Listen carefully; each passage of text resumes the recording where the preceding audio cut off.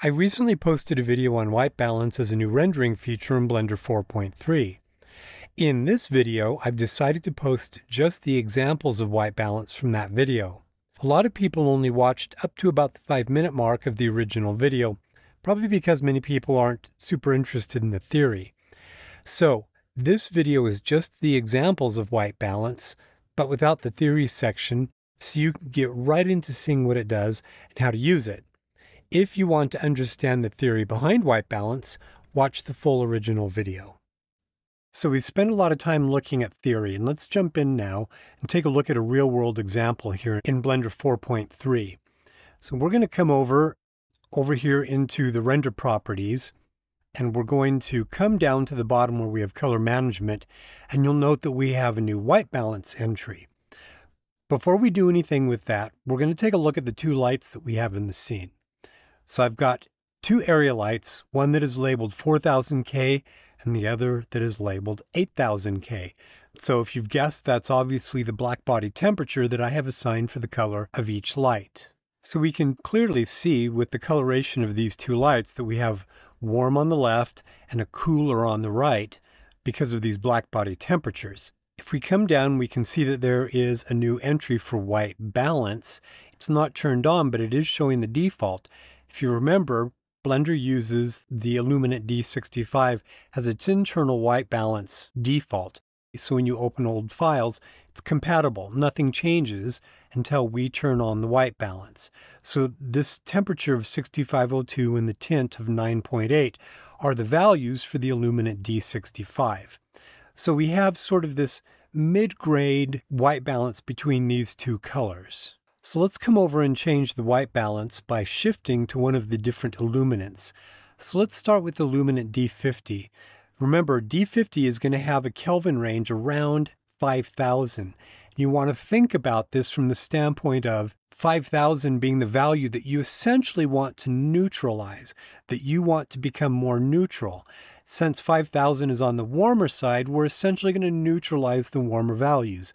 So when we click Illuminate D50, that's exactly what we get. We get the warmer tones neutralized, and the bluer values on the opposite side become more prominent. So let's do the opposite, but let's sort of reset our visual palette by going back to the default of Illuminate D65. We'll come back and we'll go to Illuminate 93. 9300 is on the much bluer side, the cooler side of that black body axis. So that is what it's going to neutralize, is those cooler terms, and it emphasizes then the opposite values, which are the warmer tones. So let's really drive this point home. Let's come over and reset back to our basic Illuminate D65, which is the default neutral. And we want to take each of these lights and really emphasize them. So I'm going to take the cooler up to 9,000. Coolers tend to be a little bit less prominent. The warmer side tends to be more dominant in terms of the color.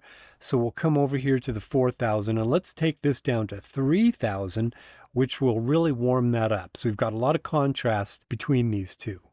Let's move away from using a preset. We're going to manually adjust temperature and tint.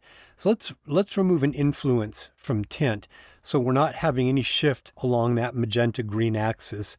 And we're going to take temperature and match exactly the 3000 that we have for the emitting warm light. And remember, that will neutralize that to become white, and then that's what we get. So right up here, we get that white. But remember, it shifts the other side to become more prominent, which is exactly what we see. Now let's also do a quick examination of this tint value using the manual 6500K as our neutral white point, which is what we have set here. So let's come down to tint and let's give it a positive value of 20 and see what that effect has. So you can see it gave it just a little bit more of a magenta hue to it. Now let's take it back down to 0 so we can clear our visual palette, and then let's give it minus 20, which will shift it a little bit to the green. So that's exactly what this tint function does. It's this balance between magenta and green. So this is pretty basic, but let's take a look at some more sophisticated examples and more real-world scenes. So let's take a look at a couple of examples. In this first one, it's a rendering of this kitchen scene, and it's using D65. There are a lot of these warm lights, so obviously the tonality of the scene has warmth, but there's also an exterior HDRI that it's an outdoor light, and so there's a little bit of the blueness coming from that outdoor light. If we go to D50, this is what we get. So we've sort of neutralized the warmer tones and given more cool appearance to the overall rendering. But we could go in the other direction too. Let's come back here to D65, the neutral, and then go in the opposite direction where we have D93, and it really warms up and we lose some of the bluer tones. So this is the kind of thing that you can use with white balance from an artistic standpoint. So let's take a look at this same scene. We're back with D65. So what happens if we take this up to manually set it to 6500 Kelvin, but a tint of -35, which is going to go in the green direction? We get this. Well, let's do something else. Let's manually take it to 5000 Kelvin, but with a tint of 15, which moves us in the direction of magenta, and we get that. And then finally, let's keep it at 5000 Kelvin, but go back to a -35 on tint, and we end up with that. So this is what's really kind of cool about this white balance function, is you can really change the artistry of your image by playing with these values. Let's take a look at another example. Here's another good example. Here's a rendering with D65, the default. But what if I want to neutralize just a little bit of the blue in the scene? So we would go to D75 and we get this. So we've warmed it up just a little bit. But when I look at this, I think, maybe there's just a very, very subtle hint towards the green direction that I'd like to neutralize. So I'm going to manually add the tint to 22. D75 has a native tint of almost 10. So by taking it to 22, we move it in the magenta range and we get this. So there was just that subtle hint towards the magenta, which I kind of like. But let's go back to D65, our default. What if we want to go in the opposite direction? Maybe we'd like to make this a little bit cooler, so I'm going to take it to D55 and we get this. And I actually kind of like this. To me, there's something really interesting about the cooler tones on this black wall. So here's another example. This is another interior example that has very warm lights.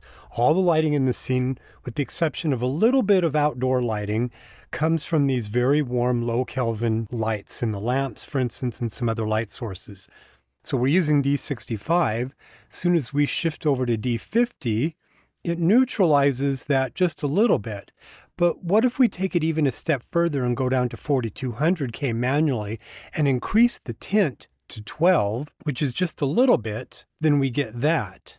So it's just a little bit more of the magenta, but then if we go to tint 0 with 4200, we get something that again is even a little bit more neutral. But if then we decide that we want to keep the 4200, but then take the tint to -12, it'll shift it a little bit green, we get this. So changing these values in just subtle ways can really help you to change the appearance of your scene. So let's look at one final example. We have this rendering, and in this particular case, we're going to start off with D55, which is going to make it just a little bit cooler. Then let's take a look at D65, the default, and we get that. It's a little bit warmer. I kind of like that. But let's examine what D75 is, which will make it even a little bit warmer. I like that too. But I think maybe I'm going to go back to this mid D65. But what if I want to adjust the tint to see what would happen if I take the tint in either direction? The default tint of D65 is at a value of 10. So if I take it to a value of -10, then we get this. Oh, well, that really changed the characteristic. Let's test what happens if we go in the other direction and give it a tint of 20 towards magenta. We get this. So this will give you a real sense about what you can do with changing the characteristics of your renderings just by playing with the white balance.